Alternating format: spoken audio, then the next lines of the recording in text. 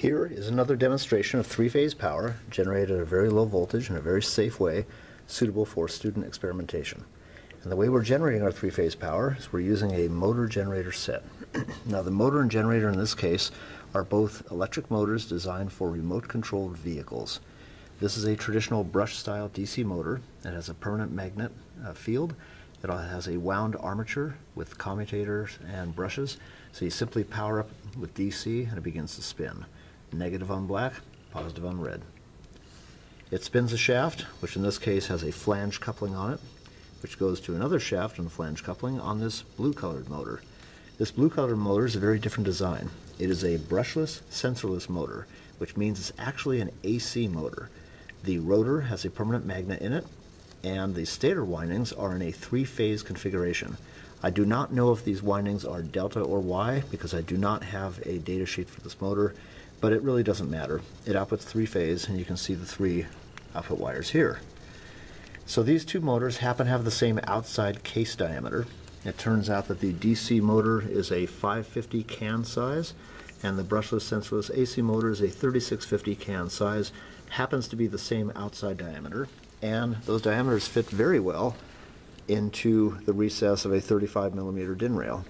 What that means is when you set the two motors together like this, shaft to shaft, their shafts line up very well.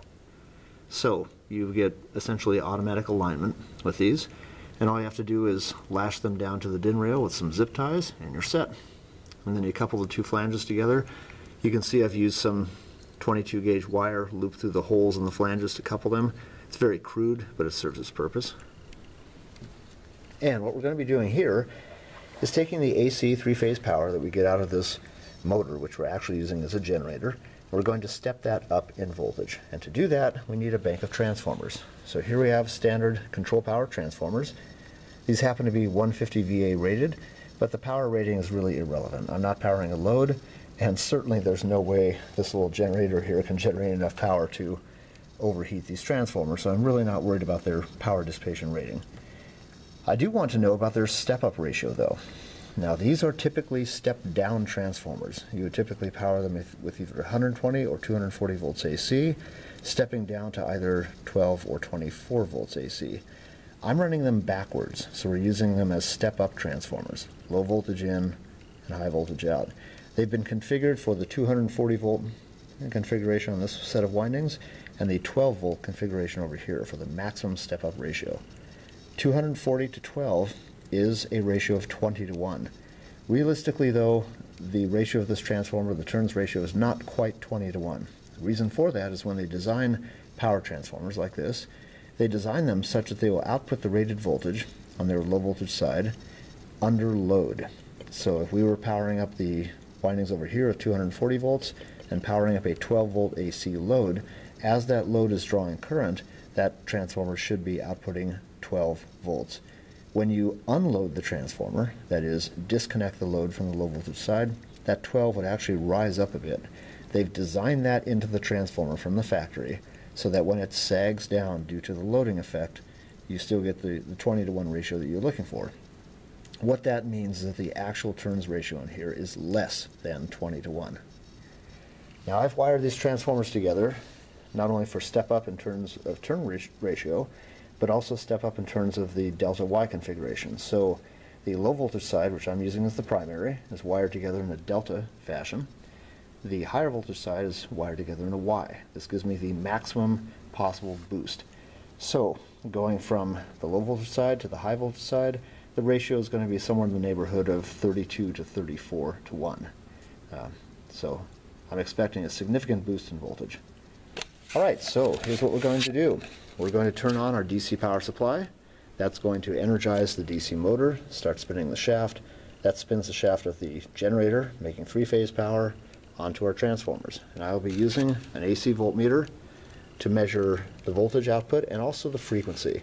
I'd like to try to adjust the DC power supply to get the DC motor spinning at the right speed to produce close to 60 Hertz. Now, I'm not going to succeed perfectly. It's all approximate, but that's okay. So what I'm going to do is, with my test probes in the voltage spot, I'm going to push the frequency button, and then I'm going to take my two test leads and measure on the higher voltage side. We're going to get a nice strong signal, and we will see what the frequency is.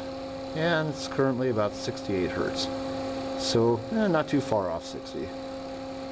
Now there's no particular reason I have to go with 60 Hertz in this case, but I just like to, because that is the standard power line frequency here in the United States, and the goal of this system would be for students to replicate AC power under conditions that are similar to what the American Power Grid does.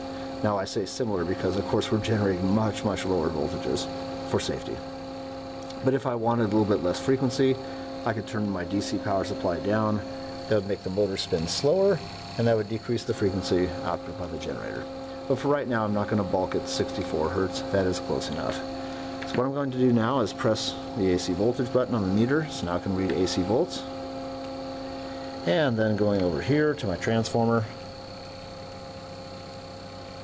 I'm going to measure the high voltage output of the transformer.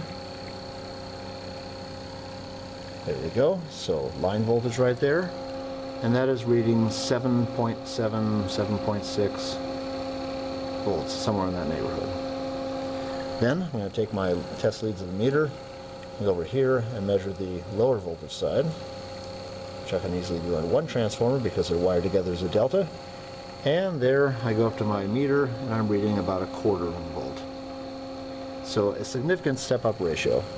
And this provides, with roughly 7.5 volts line voltage on the high voltage side, this provides enough voltage where students could build circuits like rectifiers, for example with diodes that would have a certain forward voltage drop. There's enough voltage being produced here that you could overcome that diode voltage drop and have a working practical rectifier. That would not be possible, for example, if I tried to use silicon diodes to rectify what's directly coming out of the generator. The 1/4 volt or so coming out of the generator would not even be enough to turn on the diodes. So some step up is necessary. This, however, is not something I'd consider to be a barrier to education. In fact, I'd consider it to be a bonus, because if you're going to be learning how AC power works, you better be understanding how transformers are wired together to step up and step down AC voltage in 3-phase.